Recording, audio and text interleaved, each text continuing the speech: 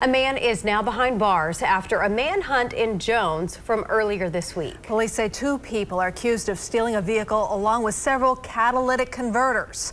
News 9's Hunter McKee joins us from Jones with an update on the investigation. One Jones police officer was driving through this intersection here behind me when he noticed a stolen vehicle.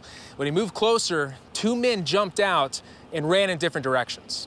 It happened early Monday morning near Barnes and East Britain Road. The officer at the scene says once the 2 men ran, one of them went across the street into this wooded area. That officer quickly called for assistance. Oklahoma City was able to bring out Air 1 along with a K-9.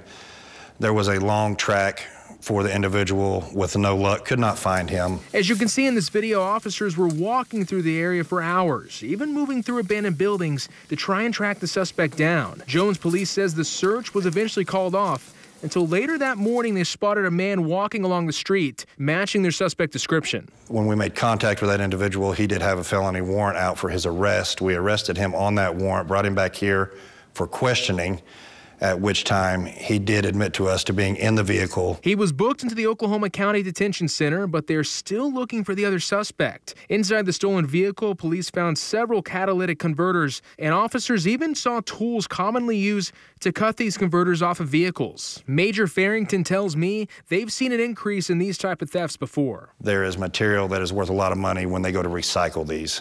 It's a way for them to make quick cash. And because of the ongoing investigation, the man arrested has not been identified yet. In Jones, Hunter McKee, Oklahoma's Own, News 9.